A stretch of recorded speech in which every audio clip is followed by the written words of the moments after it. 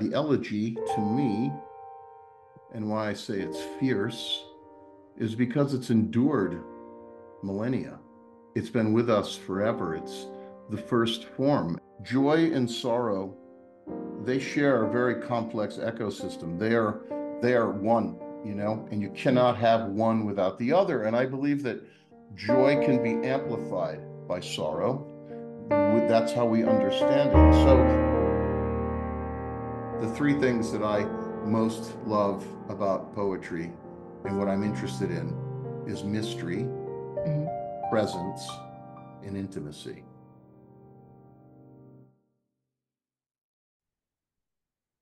Got it. Oh, yeah, scary. Ah! I'm totally prepared feeling now. Spook. You smoking a regular cigarette and a vape at the same time? I put the cigarette out. Shut up. I just got the cigarettes. Shut up. All right, so All righty. happy Father's Day. Oh, great. Uh, um, Nothing but ghosts for me. But yeah, the father comes up in this. I have a few things to say about this once we get into it. But yeah, why don't you do whatever you do to kick it off? Do you have something you say? Hi, yeah, I'm Bianca Stone, and I'm a crazy person. totally. I'm the mad woman at the mic. There you go. It's nice to see you though, and I'm happy It's to do that. so, I'm happy to do this with you. yeah, I'm so happy to have you. I mean, Yeah, I've been wanting to have you on the podcast anyway, but yeah, it's good. I feel like Roca, you know, I feel a kinship to Roca in the way that I feel a kinship to you as a poet. So I feel like we deal in the same kinds of themes. We do, we Yeah. do, and yeah, and there's a lot I can say about that too. Yeah. Actually, yeah, Well, and yeah. we'll get there. Hi, I'm Bianca Stone. Welcome to the Ode Psyche podcast.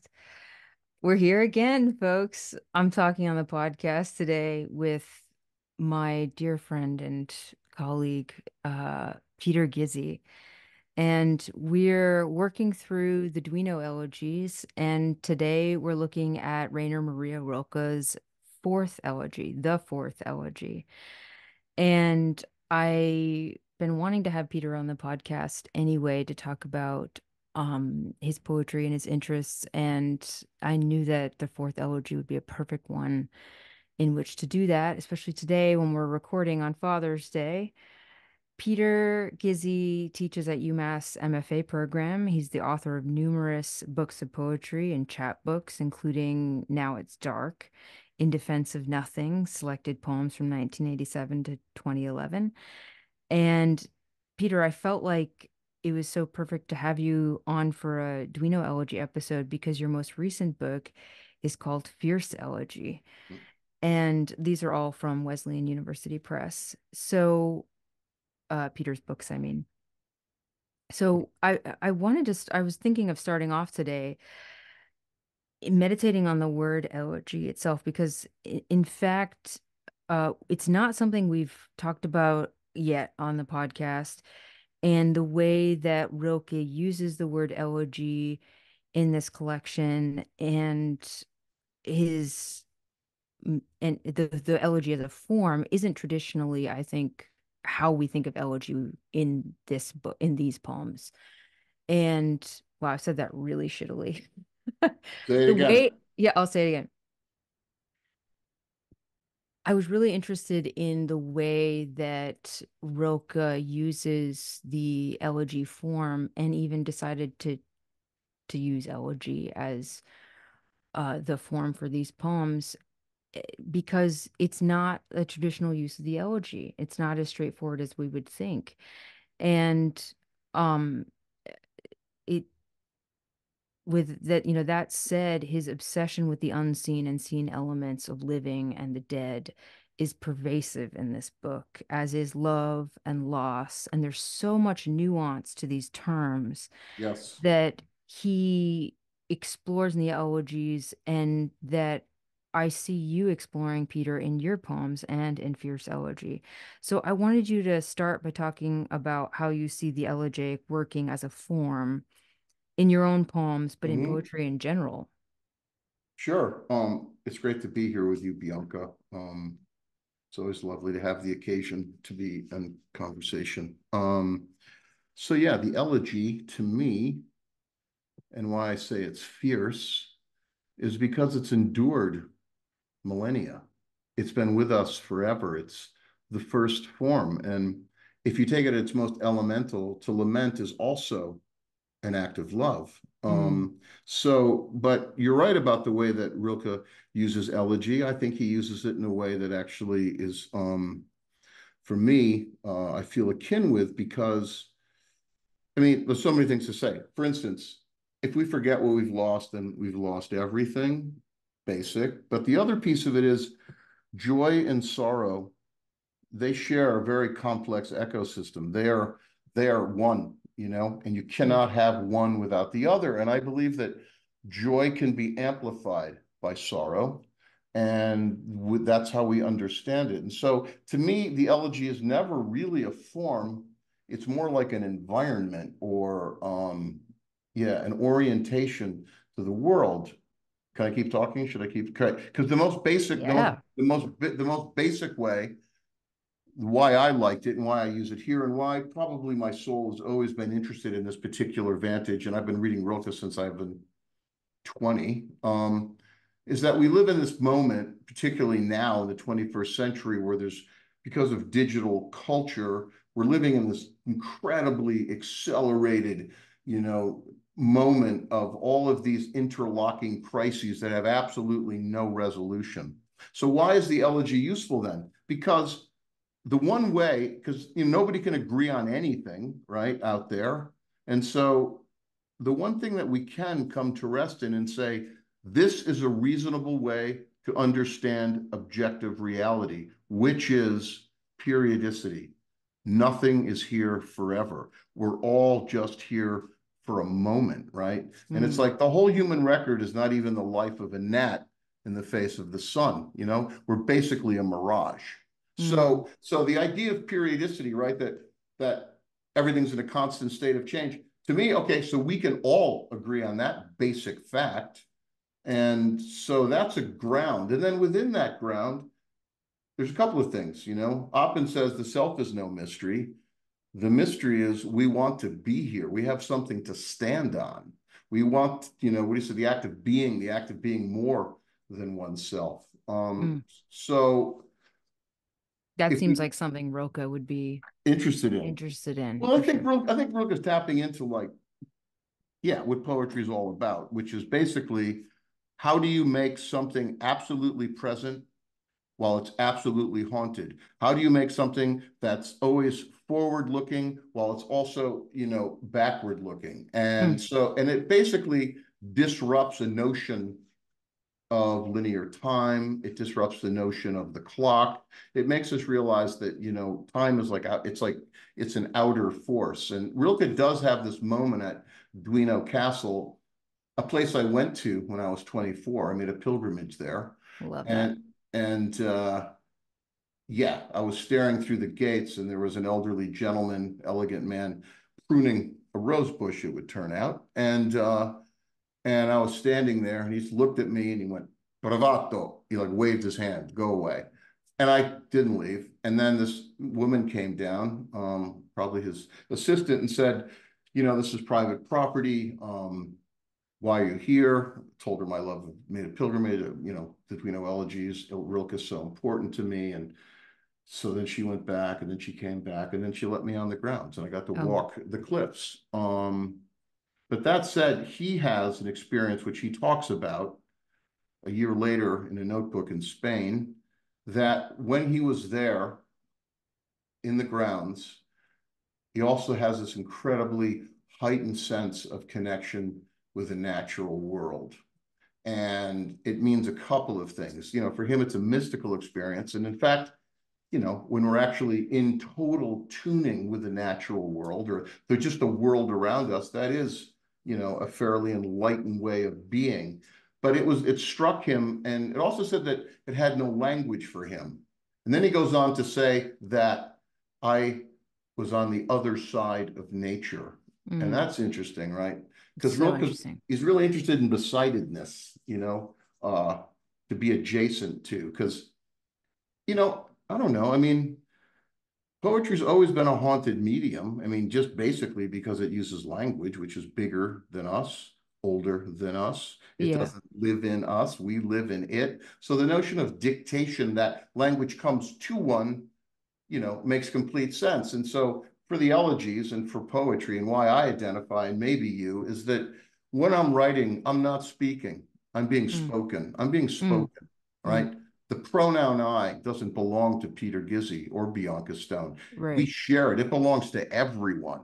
Right. It's a really interesting thing. Like we think this, individualness, but the I is actually wound and sprung with all of this historical consciousness and all these affiliated voices. And when we sit down to write as poets, those energies are with us, that, I mean, you wouldn't be here, I wouldn't be here if we didn't read things that changed our lives, that gave us wings. So those voices are forever now wedded to whatever voice we create on the page. Well, it's so interesting. You bring up so many good points, I'm but sorry, yeah, yeah, I talk too much. Yeah. it's a good thing to have a problem with on a podcast.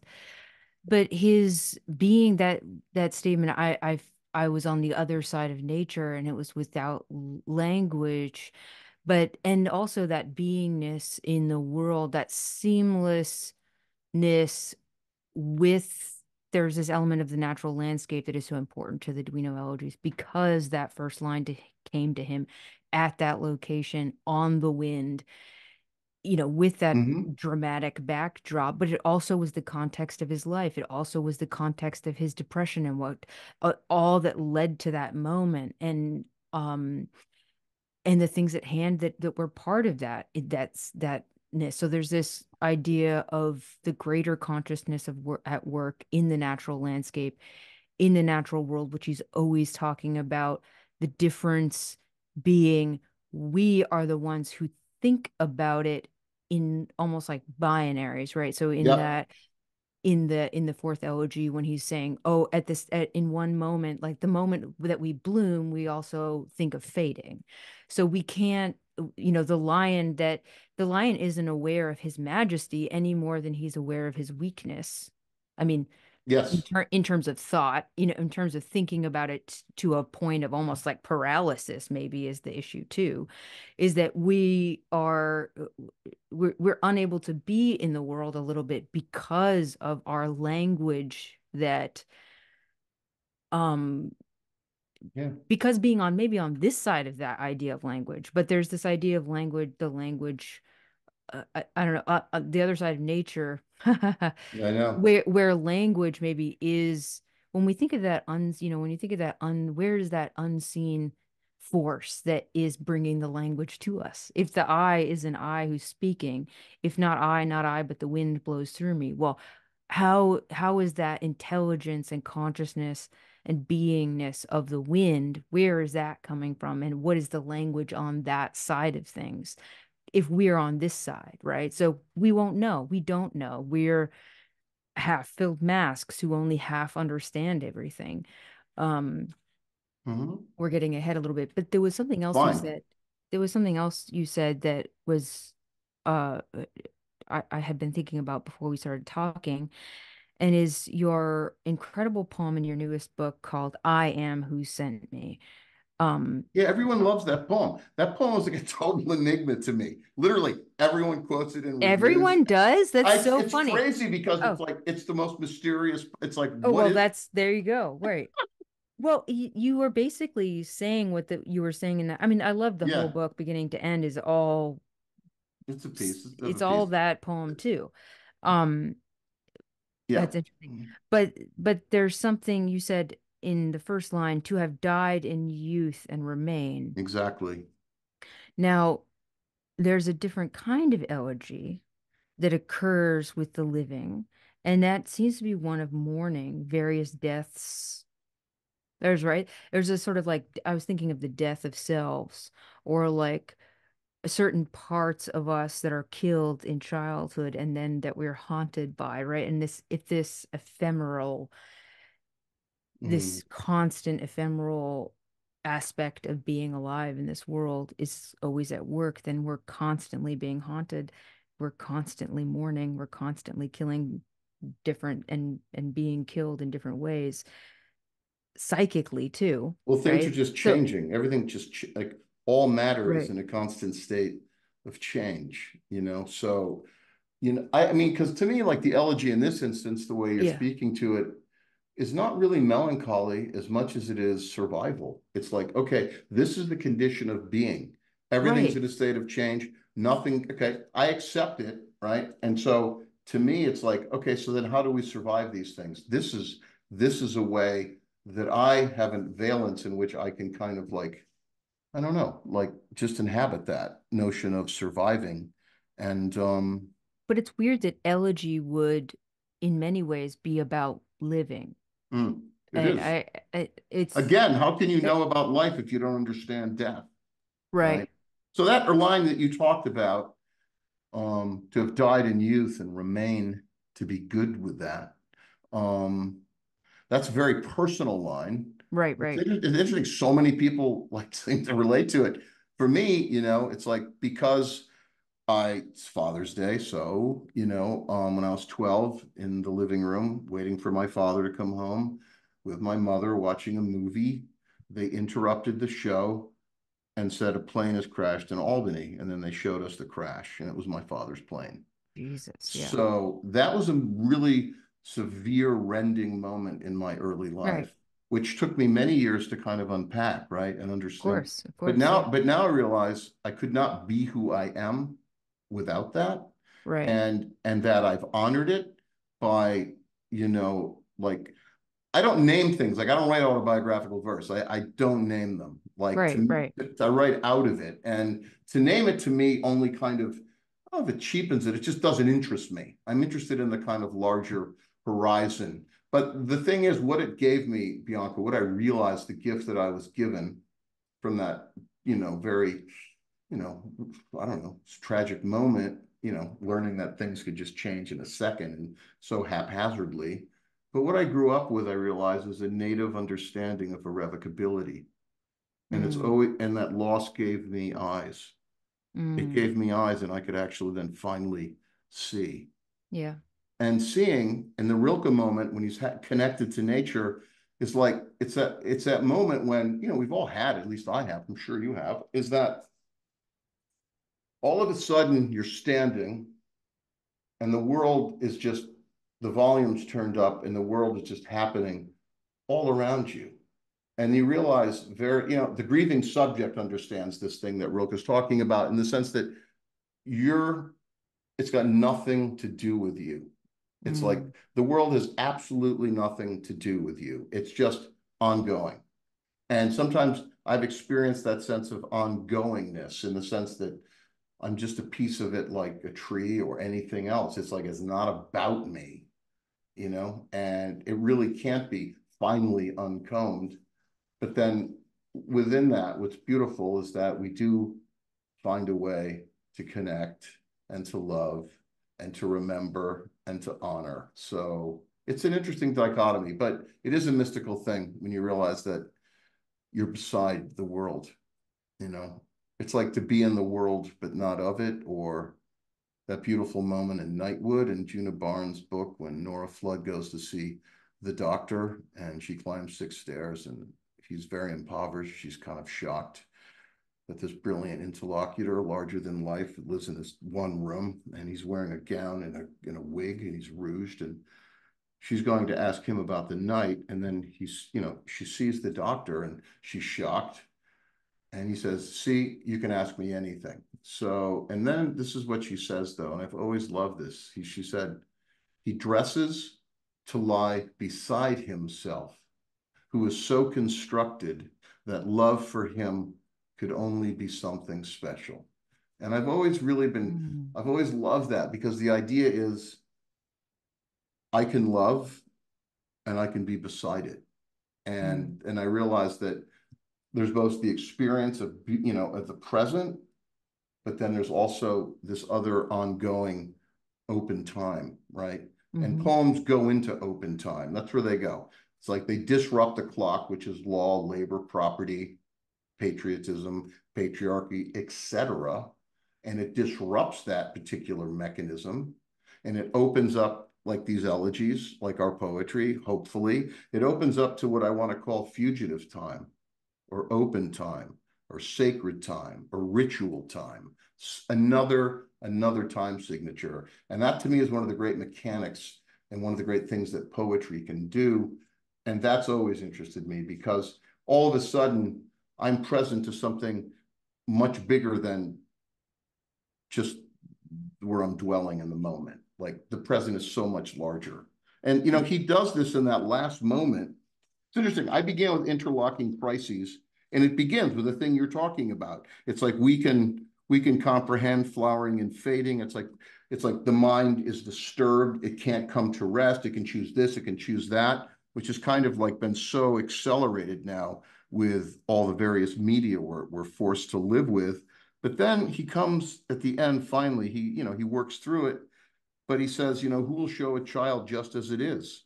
Who will place it within its constellation with a measure of distance in its hand?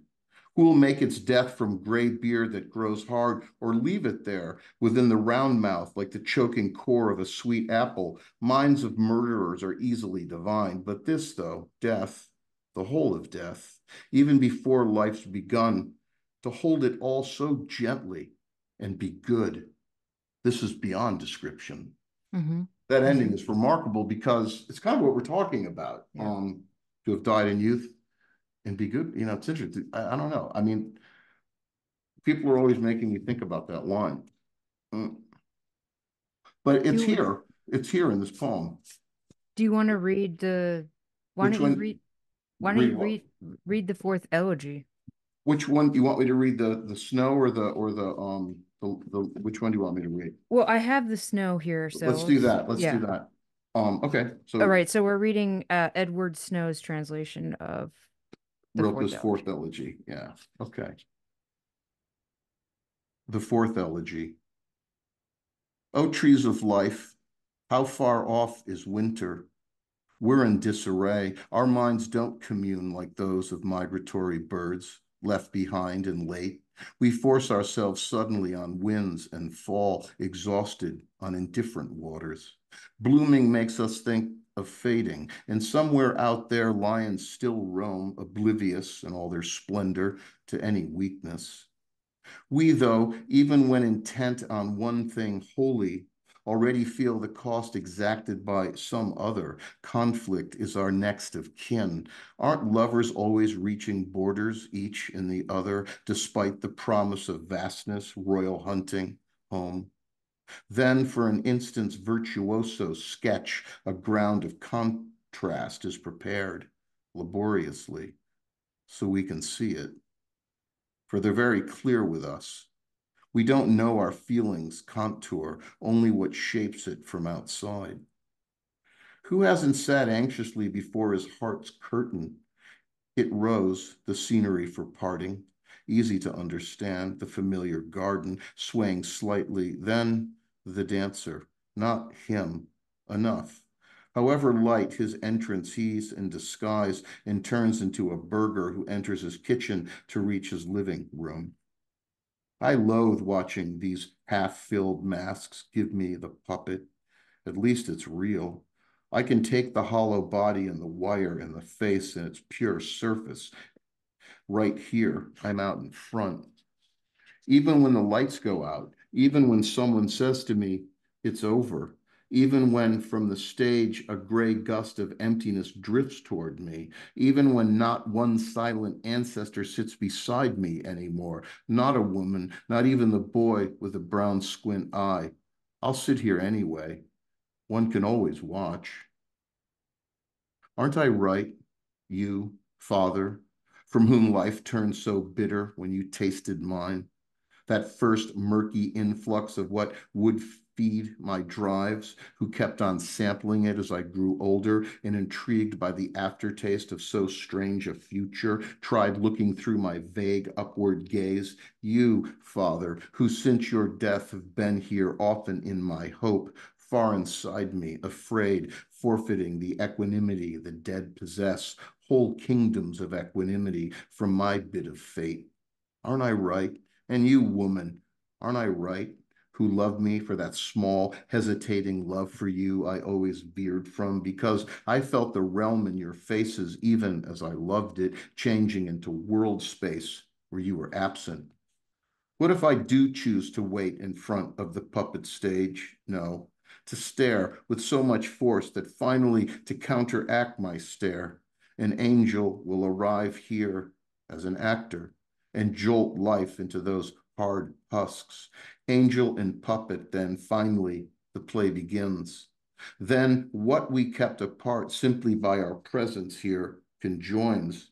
Then, from the separate seasons of our life, that one great wheel of transformation arises above us, beyond us. The angel plays.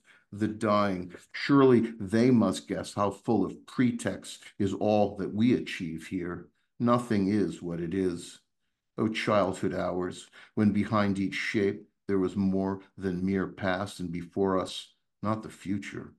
True, we were growing, and often we spurred ourselves to grow up faster, half for the sake of those who had nothing left but their grownness. And yet, off alone, we were happy with what stayed the same. And we stood there in the space between world and plaything, upon a spot which, from the first beginning, had been established for pure event.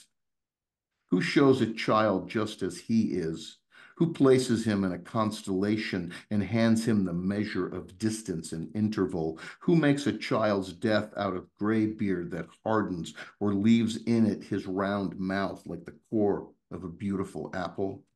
Murderers are easily understood, but this, one's death, the whole reach of death, even before one's life is underway, to hold it gently and not feel anger is indescribable. Mm, So great. I mean, you could like pause at every four line. It's so beautiful, yeah. you know. What did you respond to most just now, if you did? For some reason, I really responded to then from the separate seasons of our life that one great wheel of transformation arises. I know it's I, beautiful. I, you know, okay, the angel and puppet, then finally the play begins. Then what we keep apart simply by our presence conjoin. So Hmm. and I've just ended my therapy. I just ended my um weekly therapy, and so I have been thinking a lot about that event in your life, like the major event of coming to change, like really foundational change, and at the same time dealing with things that stay the same. And like even Mm. changes, that's even change is seeing that, seeing things that are constant and things that change and trying to figure that out. But in that moment of that eh, that conjoining of um understanding and contrasts and ambivalences and holding them together, even life and death, right? Even that blooming and fading idea. Mm. When you come to a change in your life, it's almost like a moment of holding those two things at the same time in the hand, right? Yeah. But that when he said that great wheel, that seasons of our life, that one great wheel of transformation arises. I don't know, I just felt this. Hmm. I felt that. Well, yeah. I mean, it's a moment I think where he is, almost accepting this notion that we bloom and fade at the same time, that the wheel is constantly changing and we're on this thing. But angel and puppet, right? I mean, like one's mystical and of the imagination, and the puppet is artifice, and yet it is also depicted and comes to life through imagination. It's an interesting choice, angel and puppet. It's like, so, I mean, in one creepy way, is he saying we're just like funhouse dolls and the dead put words in our mouth, you Oh, know? Jesus. I You know what I'm saying? Yeah. Is it dark like that? Well, I Because who references that is, Jack Spicer has those five imaginary elegies, and Right. he's definitely coming. I mean, he's Rilke. Yeah, You he mean the knew. ones to Lorca? No, Oh, earlier poems called just the imaginary elegies, and yeah, I mean, I could go well, get. the Yeah, go. I mean, my mind just went somewhere else. Go ahead. But yeah, well, puppet and it. I thought, you know, I kept thinking of the importance of what he's getting at in this idea of the puppet and the half-filled masks. He keeps saying in this poem, "Aren't I right? Aren't I right? Aren't I Yeah. right? Nothing is what it is." Mm-hmm. That he's trying to convince himself, I think too. I think these things are shaky and conflicting, but Mm-hmm. nothing is what it is a point he's making, that he embraces this performance, this scene, even the curtain of the heart. Okay, I know. we're waiting for the curtain of the heart to part, the stage of the heart, the theater of a heart, and this scene, this theater, this act. Now, of course, what is that? That's art. That is Mhm. art. That is people making art. Even the puppet is something that humans have built, Yes. right? Nothing else in nature is building a puppet. So there's this really interesting thing that's happening where he sees the animals and children as more authentic and seamlessly in the world, and we are blind. We're half-filled masks who are actually blind because we think we're whole by through the lover or whatever, our denial and our delusion. But it's this there's something more authentic in the persona. Now, getting back to how you started this whole conversation, I'm not the I, right? The Hmm. moment that, and you as a wonderful teacher would know this in terms of helping students understand the power of what they can do in a poem, the I is not the I. The I is this incredible opportunity to not be the I, and to be, and once you fully embrace the persona of self, and it's not like a gimmick, right? It's not like a gimmick of art. It's actually somehow getting at something of what it means to have language itself. Is that there's this like performative persona self at work, and that we perform all the time, these little scenes of what we don't see, of what we don't understand about our own minds, the unconscious, right? The unconscious, right? So we these performances of the unconscious. There's something so there's something about art that he's getting at here, I feel like, Oh, subtly yeah, I think that's or really even lovely. unconsciously. I think that's lovely. And that what he's speaking to is art as this other valence, and maybe it's the true valence in terms of Rilke's imagination as a poet. But you're also right that if the pronoun I doesn't belong to, it's like a persona that one creates, it's an act, it's a theater, then there's also like, the body incarnate, the somatic instrument that's writing it is like, is also just beside that persona, because it's not Mm. Peter Gizzi. We're just next to Peter Gizzi. And so that's a piece of it. It's like Walt Whitman, the voice he creates in those poems is not who he was, right? That's a made thing, But that isn't voice. it, is there some element And there? now we want to say that that's the poet. This is what we do. And in a way, that is the poet, because the But poet has now right. created a being. It's created a personhood, you know? Right. So I love this idea that, in the idea, of course, the poet is maker, the poet as maker, that the poet in the act of writing the poem is maker and not poet. And this is important and mysterious, but there's something, okay, so this idea too of the fool and lying that's aligned with poets, but that's the way to get at a truer sense of reality, which I feel like that's what he's saying in this poem. There's to use our uh, there's an ontological curse in I think therefore I am, right? Mm-hmm. So there's this the act of our self-consciousness is a burden, in the it starts off so vehement in the beginning of this Hmm. poem, except when we accept it and embrace the performative act of it and create something out of it. And there's something to that weird Just move right. of having the angel come, right? So there's some element of divine interaction um to complete the Yeah. uh Yeah. No, the act, the circuit. Yeah. yeah, Hmm. I think you're speaking about this really. Yeah, it's really great, actually. It's very useful. useful personally. Not not as useful personally. I'm like I'm like I like the fact that I- you bring in therapy. It's like, stop it. stop it. Yeah. Stop bringing it up. Well, it's there, but it's not there. Like, it's like, this is bigger than therapy. Oh, I know. Therapy is just it's so true because Because you get to perform this other thing that you desire. It's like, it's like poem, like we're voting. Like, what's a votive? It's a wish, it's a prayer, it's a Mhm. desire.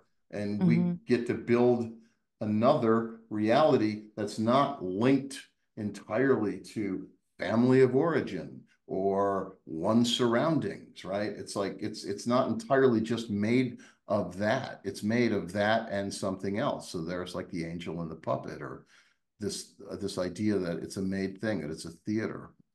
So I never liked the therapeutic model, but Well, but we because you look. have to transcend the idea that the therapeutic model will address the autobiographical origins of your traumas in which to address why you do what you do, right? And I think But that but you I have think to transcend that. You could that becomes that you that falls away like old dead skin. It becomes so in this creepy way meaningless, even though it still haunts you, even well, though let's it's still so I tell you about this extraordinarily rended moment in my early life. exactly. It means nothing to say it. What's more interesting is it's how it's bloomed in me throughout my life and given me a way to Yes. Yes. to have eyes to be here. And in many ways, that is how I've honored that person. And it's like it's so exhausting to be alive. It's so Mm. expensive. If you're at all awake, I mean, I just the news that comes in every day is just exhausting. It's just like, I don't know. I mean, where we're going and what we've become as a species is it's just like it's so impoverished. I don't understand it. It's happening faster and faster in my life. I have years on you. So, I spent the first 40 plus years of my life without any of this stuff, like in the world, there was none of this. And now it's just like, I don't know. I don't think the human mind or the human is meant to move at the rate that computing does, or the mm, digital world, hmm or the phone we carry. We're not supposed to hmm have that much information on us no. at any moment, and it's actually meaningless in a way to have it. So Well, talk about not being present in the world because I've talked about this with other people too, is that there's this anxiety that happens when you have social media and the computer and everything where it feels like that's more of the real world than the real world is. And somehow well, it you is have for many people. Yeah. yeah, you have to address the real world. I've got to go onto the real world and check in, like and see how it's going on there. Like I have to take a picture of this book I'm reading because Yeah, otherwise it's yeah. not real. Like I have to make my this event I'm at real by posting about it. And I don't want to like hate on I don't want to I'm not being black and white about it, right? No, it's a tool. I mean, the only There's reason like I got on it because I just use it for Peter Gizzi Industries. I right. just let people know what's going on. Otherwise, I don't know how people know what's going on And anymore. the wonderful friendships I've had with like-minded minds that I Yeah, am so grateful for. yeah. Um, but Roca would be shocked because I mean it's a much harder time of doing what he calls in seeing, which he learned from Rodin, which is looking, Hmm. looking, looking, looking. And I've had these moments of like, one and I'll say this about what one thing that happened in psychoanalysis too is like I had this moment of being like, how much am I seeing outward? How much am I trapped in a kind of not seeing inward or outward? I'm in Mm. this sort of like liminal space of not seeing anything, and it's I've been trying so hard to look at the world, and look at nature and see things, and it's brutal too, like, seeing birds get hit by cars in front of you, and all the environmental devastation and everything that's we don't want to look. Of course we don't want to look. But And then all the lives that are being taken and all since the in war, disgusting war and violence is just it's so hard to look, but it's But we are nature. I mean, the idea that, like, what makes our hands makes everything else on the planet, and kind of basically it makes almost everything else that's in the multiverse, right? What yeah. we're made of is like made of everything. Yeah. Like that, it's like I think if people actually just focused on the fact that it's like a total miracle and mystery to be here, Yeah. we might actually celebrate the fact that we're not here for long, you know? At any rate, we got off topic. I know we did. This is But you're talking about the elegies, great. That we can keep. true. Okay. So Hmm. it's this part about the father is really weird too. You It is. father for whom life turned so bitter when you tasted mine. And it's not a capitalized father either. Mm-mm. Um, there is I mean, he uses the word bitter, but there's a bitterness in that line. Turn so bitter when you're whom you father for whom life turned so bitter when you tasted mine. I know. And it's the same line in the snow. It's pretty much exact in the other one, in the Oh yeah. Spender Leishman. I'm gonna look it up here in this other, the one I first got, by the way, was this David Young translation. And let me just show you what it looks like. It's like William's variable foot, Whoa. and it works brilliantly because all those long German clauses, then it's beautiful. Oh, Yeah, that's so this interesting. is an amazing translation. I loved it. But where the father thing, let's go Okay, there. so that's at the Don't you top. think don't you think I'm right? You, father, whose life tasted so bitter after you tasted mine, the first thick doses of my necessity, still tasting again and again as I grew up and intrigued by the aftertaste of such a strange future, tried out my cloudy gaze, you, my father, who so often since your own death have had fears about me, deep in my own hope, giving up the calm that the dead have, surrendering whole kingdoms of calm for my morsel of fate. So weird. It's just like, Whole oh, kingdoms of calm. it just keeps turning, right? But this is the weird Yeah, part. yeah. You, my father, who so often since your own death have had fears about me. Like, Yeah, like how would he even know that? well, it's like it's a very interesting address. It's just Yeah. like, okay. I mean, you know, um, It's so weird like where he's speaking from, it, and like Rosemary Waldorf, who I love, and who's like, unimpeachably brilliant and a translator from the German and the French. When I was younger, it's like I really love Rilke. She said, yes, that's I did too, but no longer. oh really? Well, just Did because she give a reason why? yeah, she just feels like it's I think for her, it's just too like mystical. And Yeah. she's actually into like, if you can't say it, it doesn't exist. I don't know. I just, yeah, it's just not, it's too soft for her in some way, or too romantic. I actually think it really speaks to her own background and how, in many ways, as one does, has to leave that. And her father was Mm-hmm. into astrology and he Mm-hmm. was into mystical things. And as was the Third Reich. So, she was a little girl during that. And, it's interesting. Like, she can't listen to Mahler or Wagner, those things. Okay. So these very high Yeah. Teutonic things, she's walked away from. Maybe she finds them that in their totality of vision, they can also be instruments of be misused. I don't know. It's interesting. But yeah, no, she kind of scoffed at me in my youth. It's something I remember. I didn't judge it like, whatever. I think Yeah. Well, it's kind of it's I a blow never, when somebody you yeah, are is like, oh, real good. Well, like I you'll grow up. you'll grow out of that. I know people, are always like, oh, I don't read the letters to a young poet. That's like only for young people. I read it recently and I was like, I didn't get this when I was younger. Like now Yeah, I get no, it, no, I I don't. agree. Yeah, It's funny because I feel like it's easy.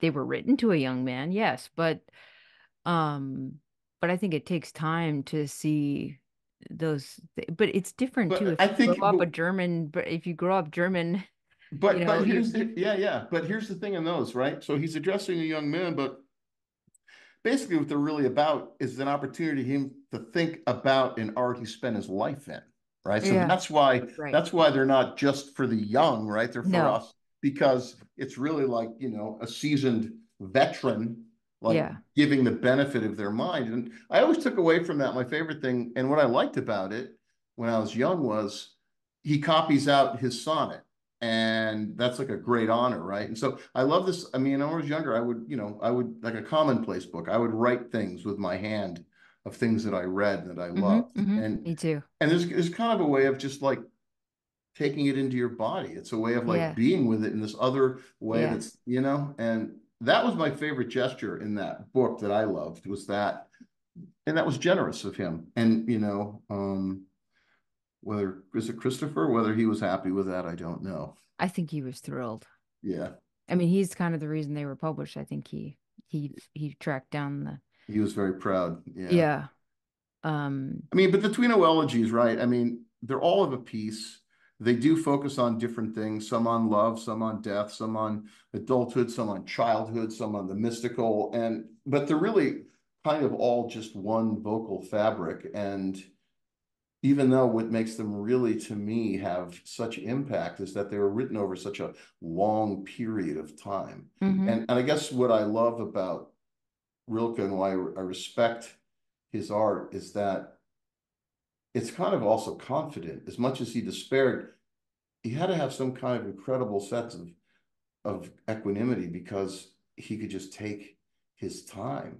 And it was, years or a Yeah. decade, right? And it's beautiful.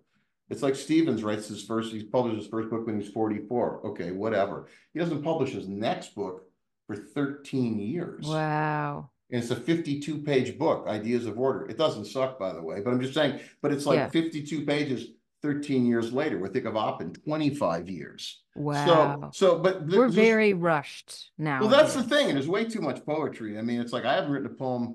I mean, I'm not writing. It happens after I finish a book. I can't write if I don't have something to say, Bianca.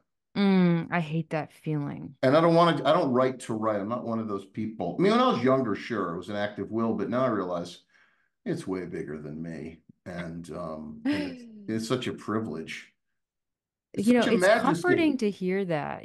Some people are so prolific and I feel all this pressure to like I want so badly to write something, but Yeah, yeah.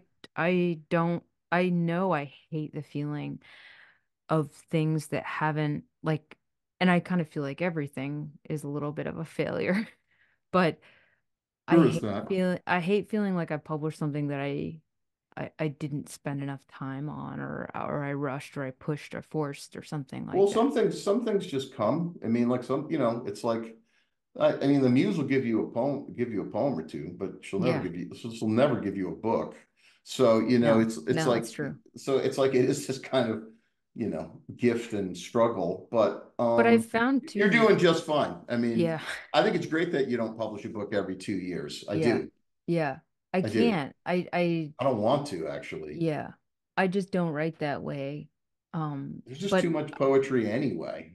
there is too much poetry and it sucks because I tell people a lot like in when I talk with them for manuscript consults and things like I mean I know the desire like if you've been trying to get your book out for 15 years, Well, it's like that's a that different thing. sucks. But Yeah. like a lot of people too, it's like they want to get a book out so bad and I'm like well, the problem is that a lot of times people get books out and they're still really depressed because nobody reviewed it.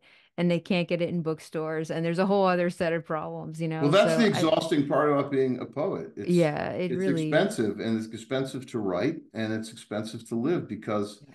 what you realize is there's really nothing out there. I had this horrible student who I won't name years ago, something, I mean, horrible, whatever, just like dim. And the majority of the people I work with are like just like stunning and remarkable. Like, it's just been beautiful as of late. And yeah, I love my students. But this person was like, so what was it like to be a finalist for the national? He kept asking me this question. I was like, I don't know. It was like 12 weeks of my life. And weirdly, it was embarrassing. So Yeah, yeah, I don't really remember it. yeah, And it's kind of like prize culture and all that stuff. It means nothing, yeah. and I don't know. I think it's a drag that we have that in arts, Hmm. because I think it really provincializes it, right? And I don't really believe in the culture of it. And I actually think I don't write for anything other than the poetry gods. But I love That's when my goal. The fact that you admire my work, right, that's what I was just gonna say, is that like that's my yeah, prize. That's my right. prize. I'm The like fact if Peter likes my work, I'm like so happy. Yeah, Yeah, if a poet I truly yeah, admire, who I think is real, likes my work, yeah, younger, older, that's it. I mean, yeah, and like you, I'm old. I knew a lot of people who are gone now, who yeah. I was really lucky to have their favor, Right. and but the other thing, as a young person, I just never took on the arguments of my elders, because I realized, like with Rosemary, it's like they've earned it. Like they have a reason for it. Uh-huh. I'm not taking it on. But I remember coming up, people would take on the arguments of this. I was like, it made no sense to me. Like I had to You find, mean like for instance, like, oh, they she doesn't dismiss, read Rilke. Like they would, yeah, yeah, you're not yeah, gonna like start just repeating how she feels about Rilke as that's your right. own feelings. Yeah. No, in fact, I respect her opinion, because I know it comes from a place of measured thought. She has a reason for it. Yeah, and it's poetry is such a personal in a way, like It is. she has such a like you were saying, and she can't listen to Wagner and things, she has these other reasons why and there's no reason why we all have to like the same thing at the same time at all, Yeah, and then which there's the is things you liked at one point that it's like, I like that. And yeah. then there's the things like, I don't know. And then you come to it like 5 years later, it's like, oh, wait a minute. I I really mean, I didn't, I remember, I never liked Rilke. I was like, what is this? It just seemed so like, I don't know. I thought it was cheesy. kind of like cheesy. I didn't, Oh, I see, didn't, I am cheesy. That's the problem. but yeah, I like, oh, my poems. I'm like over the top guy. So, yeah, but you only live me once. too. But the thing is that, But I I hadn't re even really read it. I just like, I yeah. remember I never heard of him. I remember finding this in a bookstore, because, I came up through the modernists, right? Hmm. And Ezra Pound's like a gateway drug for me, when I was like 15. I learned Wow. so much about the history of poetry. And that's what he gave us, is this, the fact that if a poem's any good, it's always good. Yeah. And and he also was this amazing person, an animist, who could reach into the 7th century, or 8th century BC, and he could bring out the absolute spirit of that moment, and and create a persona, which is what his early poems are called. That's right. He wore a mask, which is Yeah. kind of what we all do as poets. It's like Spicer's after Lorca. I mean, when you're young, you read X and you try to write like X, Right. and Right. you can't write like X, and you realize really quickly, no, you can't. You Yeah. failed that, but what you begin to realize, oh, this is who I am. And this is what I mean by the affiliated voices. Like all these things, all these various things that have given us wings, they're in us. We perform them in this other way, And I feel like all the poets that I love, I don't know. I think that there's a custodial duty to being a poet. I think we bring them back into the world of light and Hmm. speech. We love them. We love one another. Like we're like this. Yeah. I mean, so I always feel like I'm contemporary with, you know, uh, who, I don't know, You mean the dead? like a first century poet, a seventh Yeah. century poet. Like to me, if it's any good, it's always present. And that's a beautiful technology of poetry. And what is that? And let's try to think about it. Maybe it's because, like what Rilke is giving us, there's really like a basic set of things that we experience in this thing we call living. And so, like, poems somehow are these renditions of these basic things, which is desire, loss, anger, frustration. It's like we have these set things we go through, and maybe that's why they've been so companionable all these years. Mm-hmm. I don't Mm-hmm. know. I'm going to take all that away. What I want to say is the three things that I most love about poetry and what I'm interested in is mystery, Mm-hmm. presence, and intimacy. Mm. Those are the three things that I love. And that's all here in the Rilke.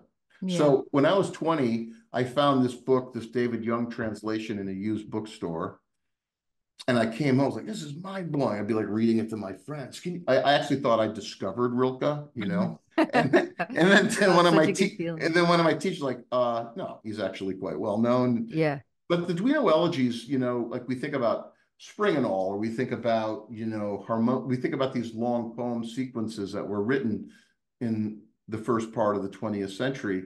The Duino Elegy is simply one of the greatest, Right. sequence poems that we have. Yeah. It's Yeah. I'm not a fan of the Sonnets of Orpheus, I must confess. Oh, really? Yeah. Yeah, I don't know. This is like undone and unstrung. Yeah. The elegies are just like they're big and messy, and they're constantly contradicting themselves. And Yeah. like that whole thing we try to unpack about the father tasting. It's like I can't say for me. I mean, I guess if we have a Rilke scholar here, they could break it down for us. But But it doesn't mean one it thing. It's that's exactly that's what I was. right. Yeah, that's it. That's I where I'm mean, going. it's like Yeah, everything is set up to be unpacked and unpacked forever. And he didn't even yeah. he didn't have it all worked out, surely. I mean, no real poet does, right? I mean, No, I'm constantly discovering my work. yeah, it's like that's why poetry is so unique, you know. I talked with Daniel Tutt on his podcast about Daniel philosophy. who? Daniel who? Daniel Tutt, he's a philosopher and Okay. Marxist, Okay. and he's wonderful and he's doing such good work. But anyway, we were talking about philosophy and poetry and the age-old sort of rivalry between them and Plato banishing the poets and all that. But there's something about philosophy where in a way like it has to be mapped out in advance, the argument defendable, laid out, and having part, in you can deconstruct it in this really interesting way.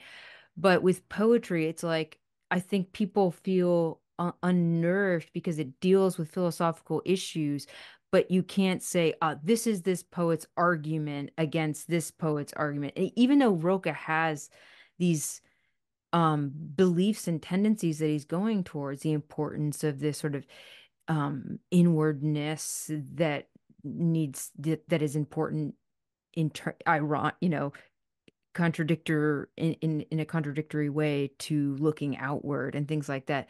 But none of it's all so well, like you said, they contradict each other from poem to poem, and he keeps turning it and seeing at different angles, and it's strange and mysterious. But it's But also real that he I mean, that's like, yeah, it it's an mimics honesty to that. reality. Yeah. Yeah. And oh God, that reminds me of something you were saying earlier, which Mhm. Take your time. oh, you were in the beginning of our conversation, you were talking about the poem being uh some what was the word you used about time? That it disrupts the clock and opens time to a different time signature. No. Right. Exactly. And when you think about how we've constructed time, that there's something about the poem that it's like it creates the it yes, it disrupts time because that is almost that is what is reality, is like this out of time that that it has this consciousness that's bigger than the body, bigger than the self, bigger than the I, that And can I bleed think, out into nature and I and can think, go back in time and forward in time, and but is constantly present. mhm. There's this in presence, Yes. the pure event maybe establishes Well, pure no, event. I mean, I think the word that you like is consciousness. Yeah. Consciousness is presence. Yeah. And the thing is, consciousness is something we share, right? Yeah. It's like we have these instruments that we tune shit in. It's like we share it. Yeah. And on all the studies that have been going on in the world with, I hate digital culture, but they have all these recording instruments now, and they can now pick up sounds that are, here's our range. It's like a mid band, and then all below it and above it, they can now capture all of these sounds in the natural world. And it turns out that every single thing is speaking and is So art great. and is articulate. Actually, has like an articulated language. It's Yeah. like Oh my God. mammals have individuated sounds for each one of its offsprings, right? Oh, Uh, it's like if you play water, 30 feet away from a plant, this like a speaker, the plant will grow towards the water sound, right? yeah, yeah, So everything's awake. I mean, yeah. so what is that? It's not the way in which our instrument, our wetware understands consciousness, but everything is alive and speaking. Well, when you were talking about I, I'm this sort of vehicle for the voice as I make the poem, if one could be somehow in a state that is able to write the unseen language and the unheard language that we don't even know, somehow to translate that and to be in conversation with it within art, right? Maybe too, I think when Rilke's talking about, oh, the stage in which um we can sit down and let the play finally begin Mm, is when we're able to make art and be in some sort of concert with or harmony with the yeah, greater consciousness of being, which yeah. is beyond, you know, And he brings up constellations and stars in this book, and right, he does. so to me, right, from boyhood on, I'm a space nerd, but always have been. But I guess if I had an autobiographical piece in my work, I guess the journey for me, I've come to identify over years, is that I just want to be the right size. Mm, I don't want to be bigger or smaller than anything. mm, I just want to be the right size. I want to be tuned, right? And one of the ways that I came upon this was just as a boy standing. I mean, I don't know about you. I had serious Catholic training. They're constantly putting God in me. It's a big ask for a 7-year-old. It's like yeah. nonstop God. But then, I'm trying to really figure it out. My father was a scientist, very devotional. At any rate, for me, where I grew up in Western Mass in the Berkshires, the sky was black and you could see the entire Milky Band. And I remember just Mm, standing there under that as a boy looking up and just realizing, wow, I'm part of everything and I'm nothing at the same time. yeah, And yeah. it felt incredibly, it just felt, yeah, it just felt like a majesty to realize that I am part of this and I'm like just a, not even I'm just like a piece of it. And But yeah, go ahead. well, I was going to say, it reminds me of you saying too that realization that the world has nothing to do with me, but at the same time, it has everything to do with you because you Yeah, make it. You we make the world. I have that line in one of my poems at the beginning. Landscape is a made thing to see the mind seeing itself. Mm, To see yeah. thought, a wing in night, the long brooding, and it goes on. Any rate, yeah. Ah, So, but embarrassingly, talking about this elegy and thinking about my poem, I am who sent me. It's just like, wow, Rilke's like, he's like, he's like, I don't know what's the underwriting a lot of what I'm doing, yeah. which freaks me out. Like, because even like the migratory bird and all of that. Like, I'm going to read that poem, okay? Yeah, please. Okay. I mean, it's So this not is your poem this, called, this is my poem that you mentioned, which everyone seems to mention, which is a weird poem to me. It's called I Am Who Sent Me, but I'm thinking of it in relation to what we just read in the Fourth Elegy. I am who sent me, to have died in youth and remain, to be good with that, to forget now who was speaking. Someone was always speaking, to be in the yesterday of today, lost in the morning's psychotropic green. But the verb is to be vigilant and hungry across time, along with the words I love, blinking in the face of it. Look for faces and you find them everywhere, that leafy elm becoming a mouth. Overhead, voices angular and taut rebound in space with an antique question. Where are you now? Now only words for lost things, language marching into empire, starving the words. Light throwing rhythmic shadows, Doppler and strange. Where are you? Things for last things. Still at this almost moment, a voice to come as sunrise and remember the mother and the father everywhere inside migrating birds, so brief, so gone. This was the legacy of dew, to learn these origins as the origin of water. Unguarded, you wake and open into your face, freestyle, fathomless, to see that far into oneself with only a tear for a mirror. The shape of it, I keep it close as a shield against time. Mm. It's just like, okay. I just fucking love that line so much, to see that far into oneself with only a tear for a mirror. Yeah. That's just so good. Mm. But yeah, I mean, and then, like the mother, the father, the migrate, it's like there's a Hmm. lot of Hmm. stuff. It's a lot of, it's just, yeah. Yeah, I mean, there's Rilke's here. I mean, I don't know.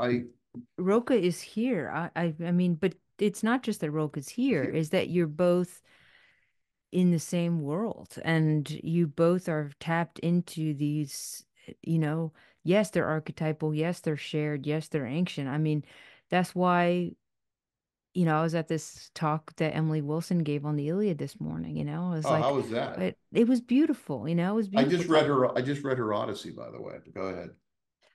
Well, Ben just read the Iliad. He just did a little class on it and he's been reading It's me awesome. parts. Yeah, it's awesome. And she was showing different translations side by side, and I just then coming to her translation, it's just I'm so appreciative of it. Because I feel She, like, yeah, well, she has a sensibility of a of the poetry that just gets at the nuance of the language that I just adore. But I was thinking about the ancientness of it, and that we think of ancient texts as just ancient poetry that's not relevant to the concerns we have now, but it's amazing how not at all. It's it, no. there's different contexts socially, of course, and Yeah. they mean different things to us now. Like, oh, honor was like very different then than we understand honor now. So we have to consider that when reading it, things like that. But the point I'm making is that, we have these influences, whether we realize it or not, from all the poetry that's come before us. That's it.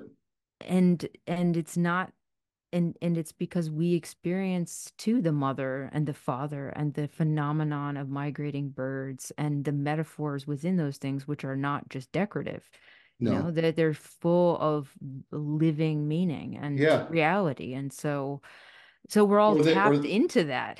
But it's like we all sit, there's like a subtle difference in how everybody makes their poem. So the individual writer, even if they're Homer and God knows where he got it all from, is like it that matters too. Because like for some reason the individual experience, like we were talking about the autobiography, somehow that inflects and informs how the greater conversation is turned and looked at different angles, right? Because we all have nuanced experiences, that things aren't just all the same, and yet no. they're shared. Well, yeah, you have to, yeah, it has to, yeah, you have to make it new, as they say. You have to make it Yeah, that's yours. what she was saying too, is you But the gotta, thing about, I mean, yeah. Homer is just like, here's the thing. We keep thinking that like the human record's long. Remember when I turned 50, I was like, boy, what if I have a party and I had 49 other people in the room who were all exactly 50 years old, like me at this moment. So that's 50 people. Okay. And if we had 50 people who were all 50, and you could somehow take that aggregate age, which if you add it up, it's 2,500 years, but if you could like line them up chronologically, we would be back in the 5th century Athens. We'd be back in, Wow. right? Yeah. So that's like Yeah. 50, that's like 50 people between me and that. That's Yeah. not even a big party. It's I see what you crazy. mean. Yeah. No, right? And it's Yeah. like if I had two other people, I'm around when Dickinson and Lincoln are around. Yeah. So it's Yeah. like this idea that it's like, I don't know. It's like, yeah, if we read about civilizations, yeah, we have better medicine, but we also have better But weapons. imagine all the incredible poetry and epiphanies and truths that have come before us that we're still trying to parse out, and so much that's lost to time. I mean, there could have been the most important and crucial epiphany about man and humanity that somebody had thousands of years ago, and it's lost now, but it will come back somehow, you Well, know? yeah, but yeah, I mean, I can't even imagine. I mean, so much of what we have from the ancient world, we have by accident. You Yeah, know, you mean that we still have it? Yeah, it's by accident. We have I something know, and like fragmented. 15% of it, Yeah. or if that. But Homer is definitely not one person because basically it's basically, decades and decades of rhapsodes, people who perform texts, performing these different sagas. Because every figure in the Odyssey and in the Iliad, every player comes from a town and they have their own saga about that warrior. So like what Homer Ah. does is Homer takes all of these various sagas and then he weaves them together, or whoever is woven together to make this kind of larger tapestry. And Mm. that's what's incredible. And the reason there's all these repetitions all the time is because it's almost like, it's like a song, it's like a hook. You can freestyle and then you come back. You can Right. freestyle again and then Right. you come back. Because it's like it wasn't written down until the 6th century, right? But Right. So you had to have it these. existed for 300 years anyway as an oral Yeah. text. So yeah, so it's definitely not the product of a single author. But then this goes back to what I'm trying to say. Even you, Bianca Stone, your writing might not be the product of a single author. No. You see what I mean? It's like Yeah. you're made up of all of these other voices, right? Yeah. I mean, yeah, okay, so it comes through you, but I don't know what I'm trying to say. But Well, I mean, Homer's there's the Homer's amazing. yeah, I mean, there's the direct influence of other writers that I've had throughout my life and poets that I read that I feel I'm consciously and unconsciously in conversation with. But then there's this sense of, I have these little moments of like feeling this sense of um something much older that, you know, of course, it's all, it's part of our bodies passed down, passed down, passed down, passed down, all the way back till the first, strange thing that split into two and had a thought and died, it's like that little tiny first thought that ever was is probably in all of us. And And it took, by the way, billions of years for, like maybe the first single cell thing that was alive was years 4 billion years old. So there's like 3.5 billion, they think. But by the time we get to complex life, it's not that long ago. yeah, It it's took really it not. took a long time to like, and so And look what happens is like we're and like killing but ourselves. and the Death instinct the is feeding. the galaxy we're within, what's the likelihood that there's another, planet that has life on it as we know it? It's probably not likely. I mean, it could definitely be likely in other galaxies, but we might be it for the Milky Way. And for whatever reason, we've been given like these eyes and ears to witness. And Yeah, to witness, I mean, to me, that's like, I to don't know. look. I guess if we just kind of focused on that as a people, it might be different. I mean, we're not a planetary species at all. Like planetary species means that we all live in harmony with everything, and we're not even close to that. So that's a drag. It is a Um, drag. I mean, you know, I was walking to get the trash can, or I was walking the dog and then getting the trash cans, and it was dark out, and I was like really scared walking in the dark. And then I was like, all of a sudden, I thought of deer and bears in the woods that just live in the dark in the woods, and they're just part of.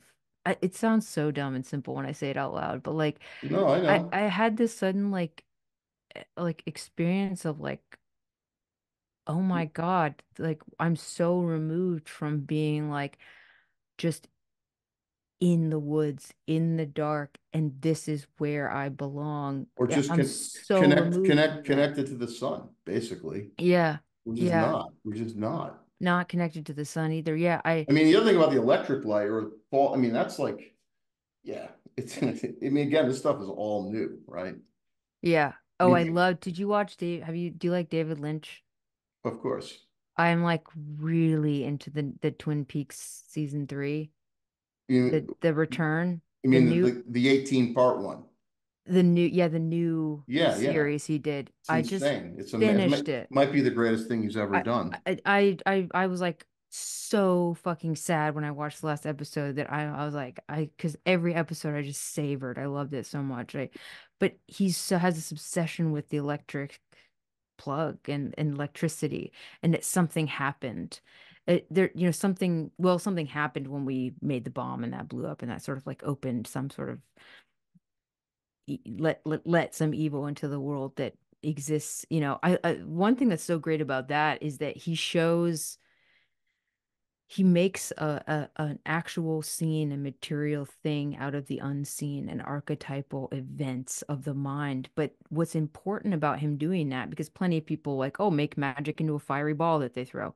But somehow what David Lynch does that he's so masterful at is that it's so connected to the living people's weird world that it's like what I'm Mhm. saying is it's a metaphor and not a metaphor, and that's how he shows it. It's like it's perfectly uh um it's But perfectly fantasy and reality at the same. It's almost Well, like yeah, but he makes his work out of like a deep practice of meditation. So it's completely does like, he? oh yeah, he's a big member of transcendental meditation his whole life. Oh Oh, yeah. So what he does is everything he gets, his paintings, his scripts, his ideas, it all comes from meditation. And so oh, beautiful. That makes so much sense. what we respond to though is that kind of like that particular like logic or illogic, that logic that he has that allows for disturbance. It allows for like, contradiction, but really just allows for like mystery. Like you can't Hmm. see it Hmm. all. You can't see it all. Like the figure of Kyle MacLachlan in that series where he's like a golem. He can't speak. He's Oh constant. yeah, Yeah, Davy Jones. but that's what it's Yeah, like. That's what it's like to have a dream when you're paralyzed, right? It's like having sleep paralysis. It's like, it's coming.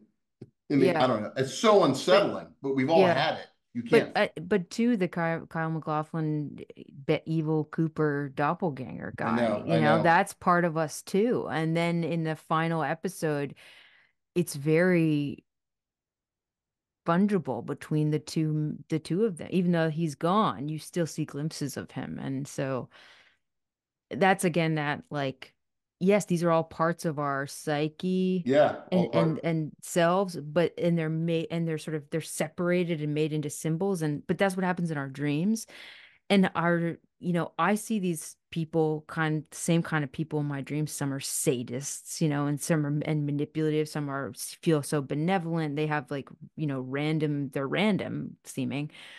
But I've had this belief too, and well, I have a knowledge that yes, it's in my head and not real and immaterial, and yet some part of it is completely real No, it's absolutely real. and a consciousness separate than my own that is also part of my consciousness, and it Yeah. comes in and out.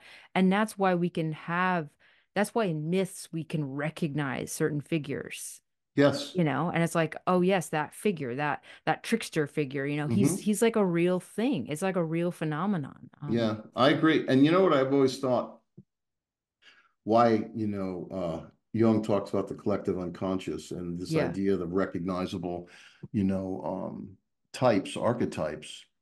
Okay, so this is interesting, right? For tens of thousands of years, the human animal negotiated space through the sky, through stars, Yeah. right? So like that was the map. That was how we negotiated. Like, I know where you Speaking are about because I being know in the where the dark. Yeah, I know where the sun yeah, is, right? yeah, yeah, Like, it's all about that triangulation of this point in space, that, that height of the mountain, and then where it's like, so it's kind of like, I don't know, through this weird gear of the sky, you know where your beloved is. You can yeah. locate them. You know where the most intimate people are. You know where your dead are buried.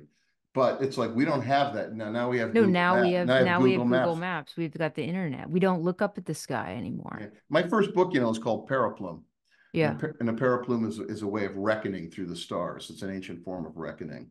Oh, Yeah, because why? Again, about space nerd, it allowed me to accommodate a vertical imagination without being theist, right? oh, I love that. Because I Yeah, it's believe fine. it's just like shit's way bigger than us. And the more Yeah, science that I read, it's like it doesn't even diminish the idea that it's like some form of like just majesty, you know? right, It's like a divinity in a way. I mean, it's just like it doesn't ever take, the more we learn, the more mind-blowing it is, the more we right. find out about stuff.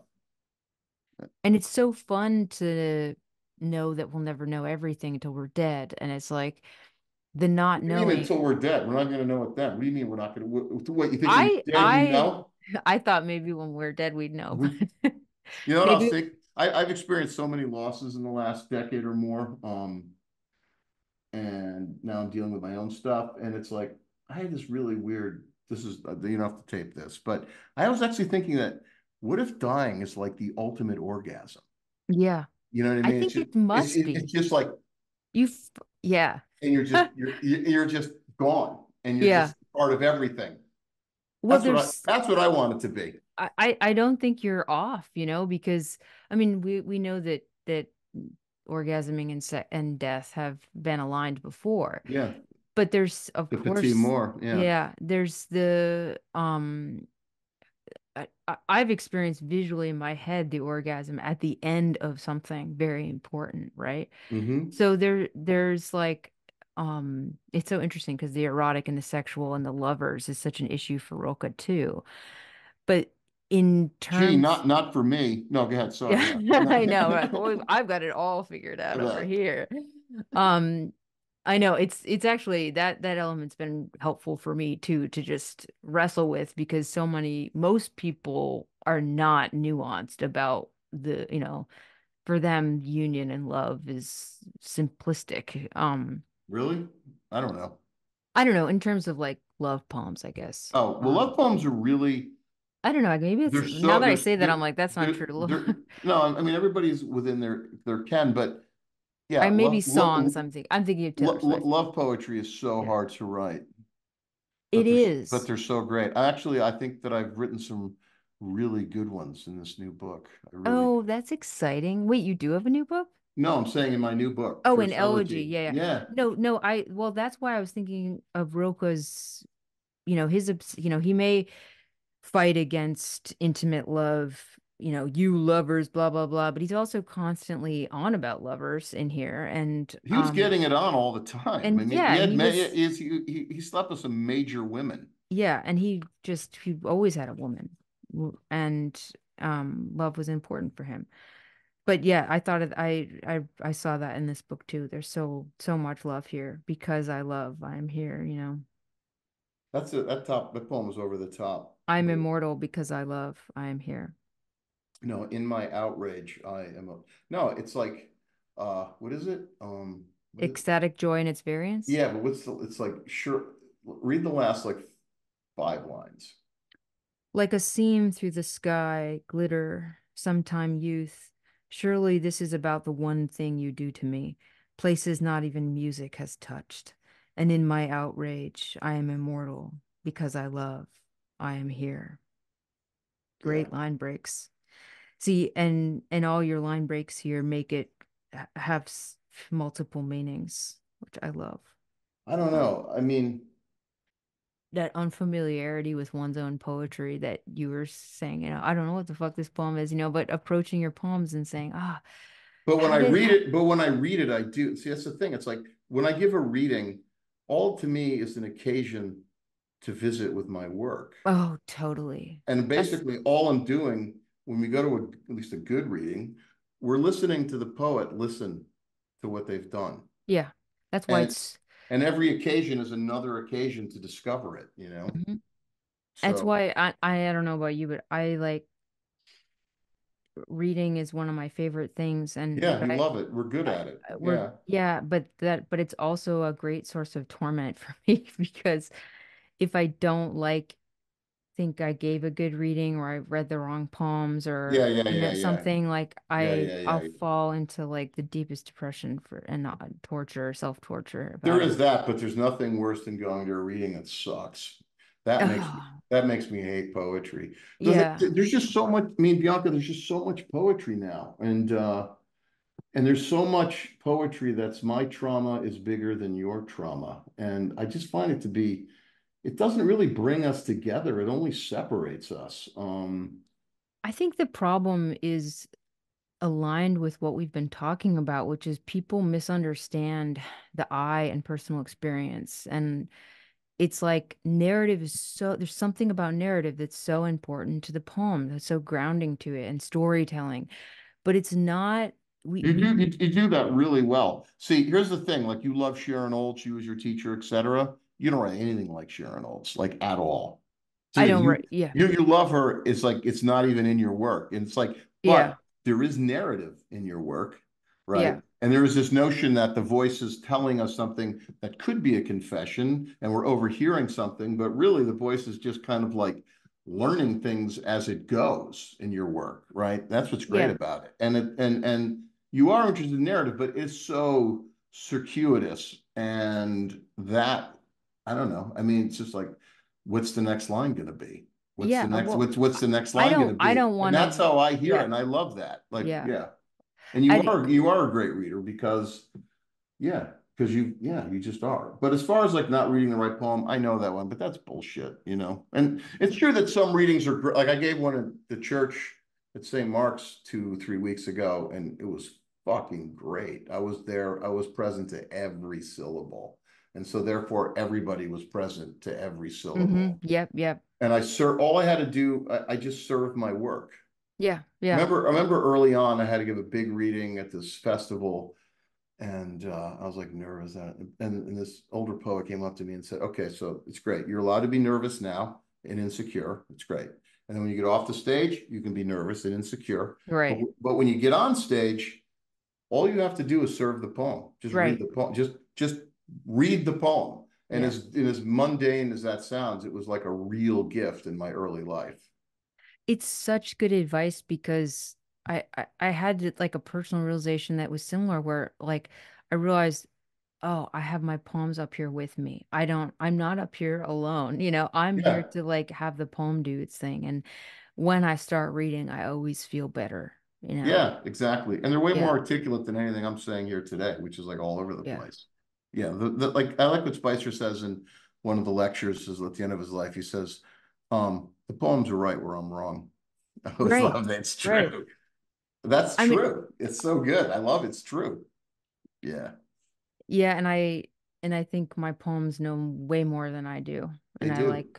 I want it that way. Well, that's why you can keep hearing them, Well, I think that's what I was saying about the autobiography, which I just didn't finish that thought, and I don't want it to hang. But Go. just to say that, like, there's something in us and at work through us that knows way more than we do. So we can't think that we know everything about our own autobiographical experience and what that means and what family is and what people want to hear about our family and our life and our traumas.